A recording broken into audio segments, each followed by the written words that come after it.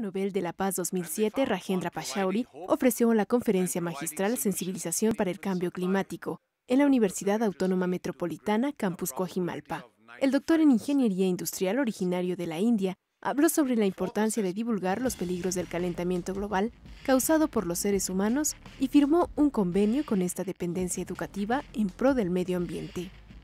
I am very eager to work closely with this university, but there has to be a commonality of interest and enthusiasm, which I'm sure will be the case.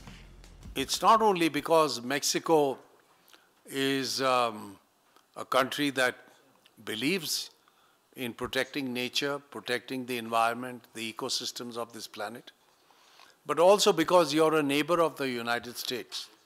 If you do something meaningful, it stands out in contrast with the situation in the US.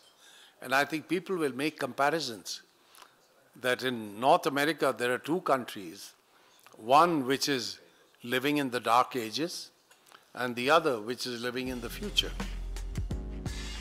Como parte del convenio, la UAM realizará seminarios, coloquios y proyectos de investigación en colaboración con la asociación Project Our Planet, fundada por Pachauri, quien tiene especial interés en compartir conocimiento con los jóvenes y con ellos adoptar medidas colectivas necesarias para proteger los ecosistemas amenazados.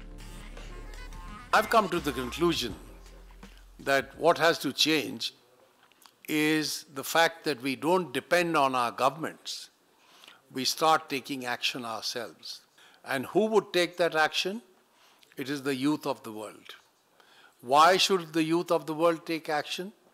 Well, firstly, because the minds of youth have not been polluted like our minds. So they're willing to have an open mind. They are willing to look at the problem for what it is. Noticias 22, Karen Rivera.